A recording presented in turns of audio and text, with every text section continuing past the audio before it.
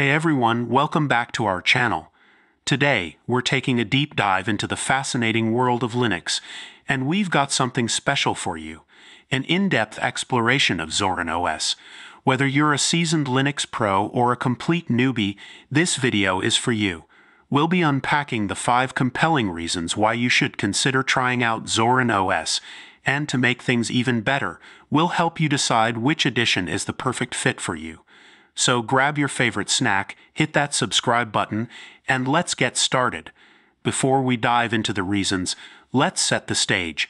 Zorin OS has been gaining a lot of attention in the Linux community, particularly among those who are new to the scene.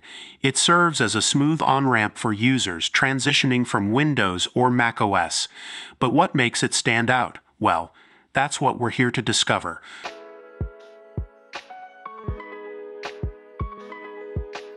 Alright, let's kick things off with reason number 1, ease of use. Zorin OS is tailor-made for those making the leap into Linux territory. It boasts a user-friendly design that doesn't require a PhD in Linux studies to navigate. Whether you're coming from Windows or Mac OS, Zorin OS provides an intuitive interface, and the best part, you can customize it to mimic the look and feel of your previous operating system. It's like Linux with training wheels.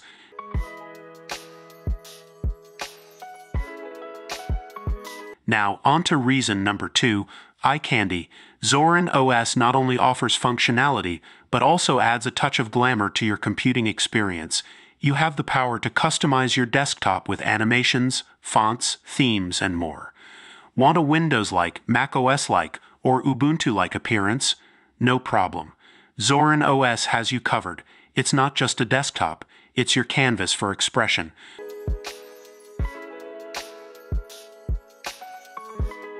Moving on to reason number 3, power of GNOME and XFCE. Zorin OS doesn't just look good, it's backed by the robust power of GNOME and XFCE. The customized GNOME in Zorin OS Pro and Core provides a feature-rich environment, while Zorin OS Lite, built on XFCE, offers a lightweight and speedy option, perfect for older devices. It's like having the best of both worlds.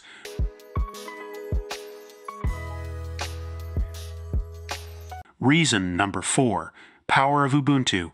Let's talk about the powerhouse that is Ubuntu. Zorin OS, being Ubuntu-based, inherits all the speed, visual appeal, and features that have made Ubuntu legendary. This not only ensures compatibility with various hardware and software configurations, but also grants access to essential Ubuntu features and apps. It's Ubuntu, but with a Zorin twist.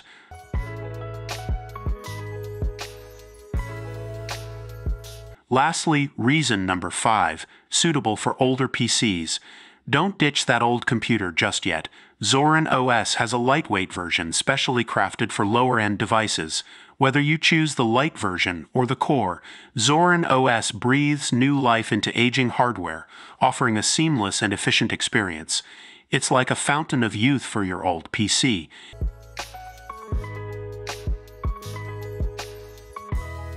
Now that we've covered the reasons, let's talk additions.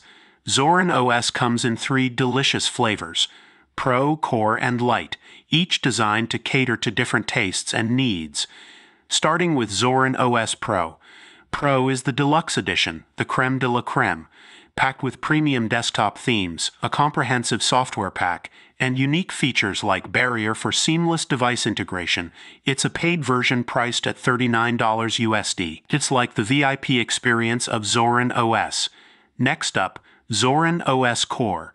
Core is the classic version, offering a Windows-like desktop interface.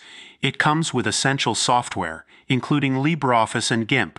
Zorin Connect allows seamless interaction between your desktop and mobile. And the best part, it's free for everyone. Who doesn't love a classic for free?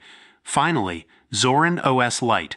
As the name suggests, Lite is the lightweight version, perfect for those rocking lower-end devices. Built on XFCE, it's fast, easy to use, and compatible with older hardware.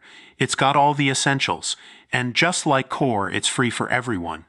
Light on resources, but heavy on performance.